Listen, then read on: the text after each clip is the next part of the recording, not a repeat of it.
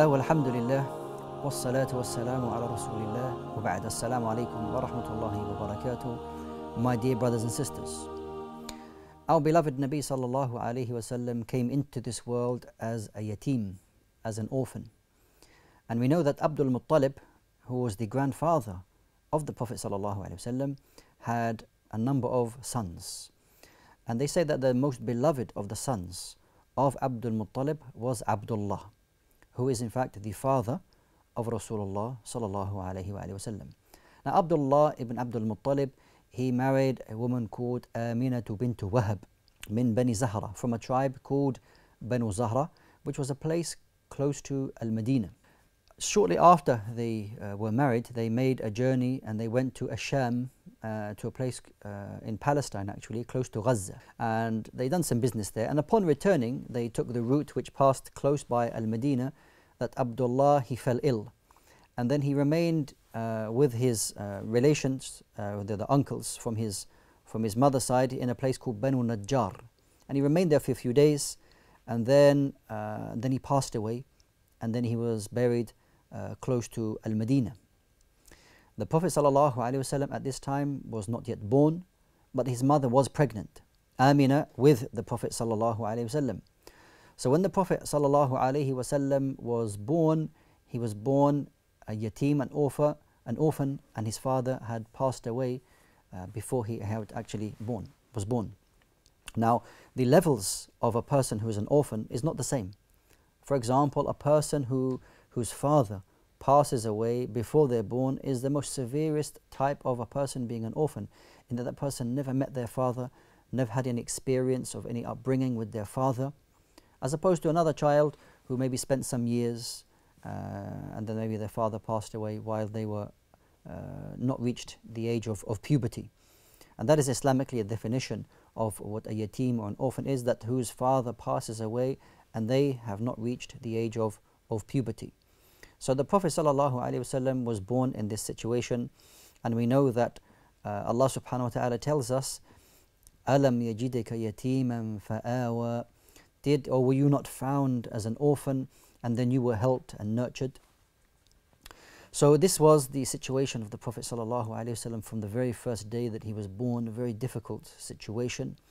We know that the Prophet ﷺ was born on a Monday, because the Prophet ﷺ said, when he was asked about fasting the Monday, the Prophet ﷺ said, ذَلِكَ الْيَوْمُ وُلِدْتُ فِيهِ, this is the day that I was born, وَأُنزِلَ عَلَيَّ فِيهِ, and this was the day that I first received revelation. So we know the day that he ﷺ was born on. Also we know for sure that the Prophet ﷺ was born in Mecca. The actual placement of Mecca is somewhat differed over. However, if any one of you have been to Mecca and you have performed the Safa and Marwa, the walking between the two mountains, if you exit that area, just over about 100 meters away, you will see a library there. And this library is said to be the place of the birth of the Messenger sallallahu alaihi wasallam. So his place where he was born is also known. It is also known that he was born in the month of Rabi' al-Awwal. This is the Islamic month, Rabi' al-Awwal. So the placement of the Prophet ﷺ's birthplace is known in a very small house which was close to the Kaaba. As for the month he was born in the month of Rabi' al-Awwal. As for the exact day, then the scholars have differed over this to the exact day. Some say it was the 2nd, some say the 8th, some say the 9th, some say the 10th, the 12th, the 17th, or even the 22nd. It is not an issue or matter which we can say absolutely that this is the day. There are, maybe strong opinions to say it is either the 12th or possibly the 8th or the 9th. Wallahu a'lam. These are the most famous opinions.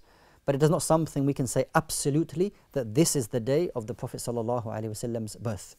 We know the year, it was the Amul Fil, it was the year of the elephant, and this is when Abraha, who was a king in Yemen, he came and wanted to destroy the Kaaba, and we know that Allah subhanahu wa ta'ala sent down birds with this clay, and then Allah Jalla wa Ala destroyed them, and this is mentioned in Surah Al-Fil, Alam tara kayfa fa'ala rabbuka bi ashabil fil. It is a well-known surah in the Quran.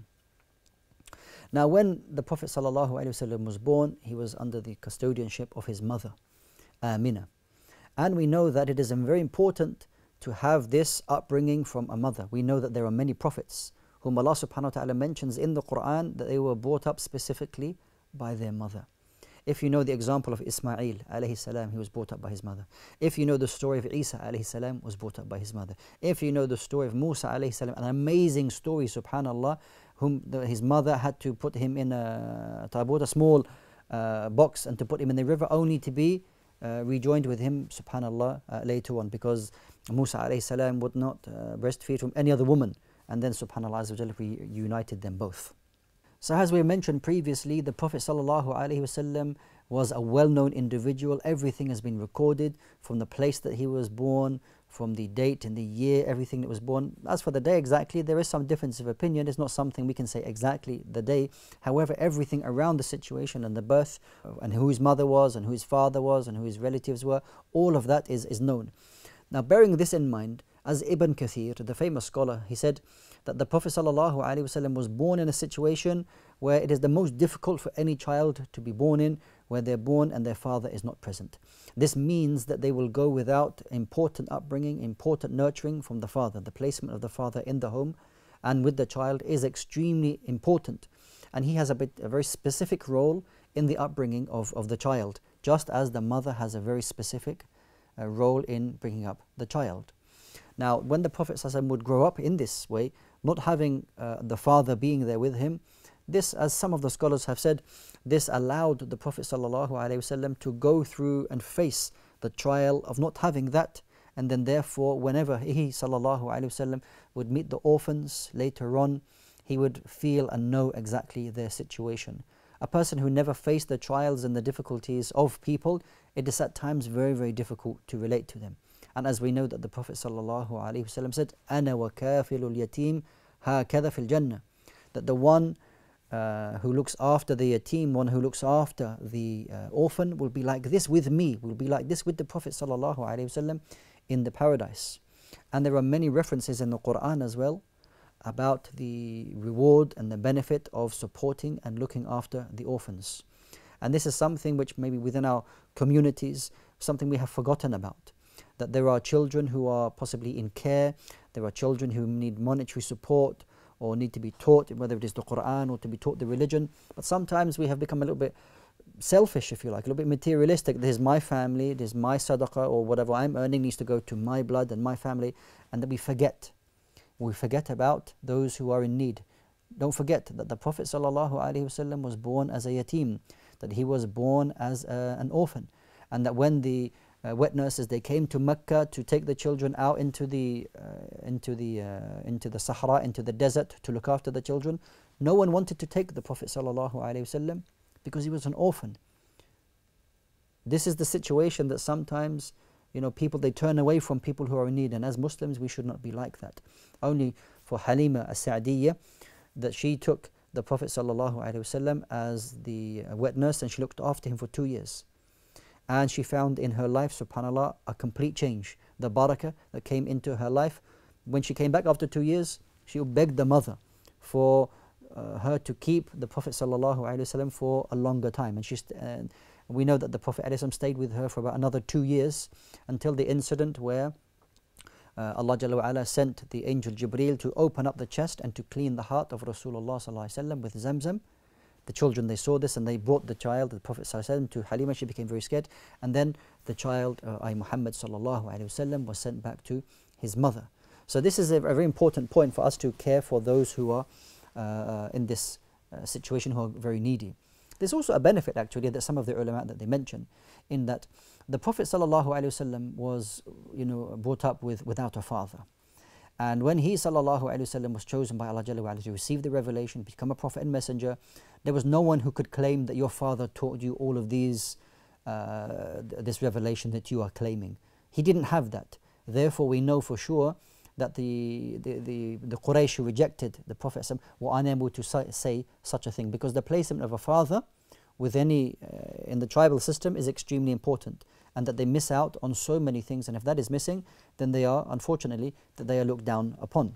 So the Prophet ﷺ grew up as an orphan and went through very difficult situations, in that only after 6 years being with his mother passed away, and then put into the care of his grandfather Abdul Muttalib. So in the first 8 years of the life of Rasulullah sallallahu alaihi wasallam, being born not knowing his father, and then his mother passing away, and then when spending only 2 years with his grandfather Abdul Muttalib, who actually named the Prophet sallallahu alaihi wasallam, he also passed away. And it is known that when the Prophet sallallahu alaihi wasallam was born, that Abdul Muttalib, he came to the, of course, an animal sacrificed, giving thanks, and then they knew that they had to name the child, and people were asking Abdul Muttalib, what are you going to name him? What name are you going to give this baby boy? And he replied, I'm going to name him Muhammad. And the people were amazed that why are you going to name him Muhammad? Muhammad at that time was a name which was really very rare. Only a few people of the past had actually named their children Muhammad. When it was said to them, when he was asked, Abdul Muttalib, why are you naming him Muhammad? He simply replied, I have hope that this individual will be the one who is praised on earth and the one who will be praised in the heavens. This person had a good intention concerning the Prophet Muhammad sallallahu alaihi wasallam. And similarly, we should have good intentions and good hope in Allah subhanahu wa ta'ala, strong hope in Allah Jalla wa ala, that similarly when we name our children with good names, beautiful names, that we think that it's my son or my daughter, that they will be something, lahum sha'an, that they will have something big in the deen of Islam, that they will become a personality, they will be a carrier of this religion. We should have these hopes for our children. But it is not false hope, because we need to work towards that. Because the hope is not just at the time of birth, but you have to work and strive and struggle, looking after and bring your child in the best possible manner, knowing the Prophet sallallahu alaihi wasallam. I ask Allah Jalla wa ala to preserve all of our children, and that we become the best of nurturers for our children. Allahumma ameen. Barakallahu feekum. Wassalamu alaikum wa rahmatullahi wa barakatuh.